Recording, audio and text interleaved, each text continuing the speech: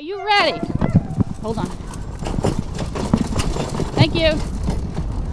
We're just New Jersey mushers. We're no snow dogs, so, you know. Are you ready?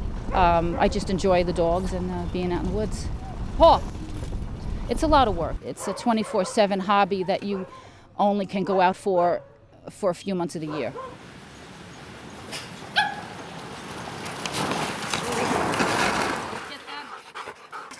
Normally, if there's no snow, it's still cold, so we get some more hookups. But now that the temperature's the way it is, you don't want to run much past 55 degrees because the dogs can overheat. Watch that squirrel.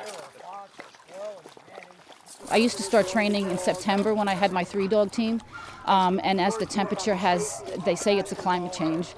Sometimes it's too warm in October, then we're shooting for November. It's been dicey this year, especially. They get exercised every day. They run around and they have a great big area to run around in. My husband calls them Patty's pets. They're athletes. To me, they are.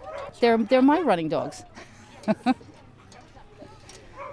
They eat premium dog food. I'm not even going to tell you how much it costs. And veterinary care. I couldn't even put a figure on it. I couldn't even hazard a guess. I don't even want to add it up.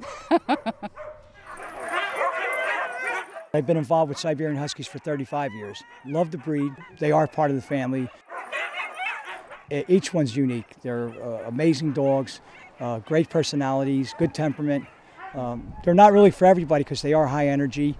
They love to run. They need something to do because otherwise they could become a little destructive in your house. You could come home and find your cushions or your seat torn apart, and you know.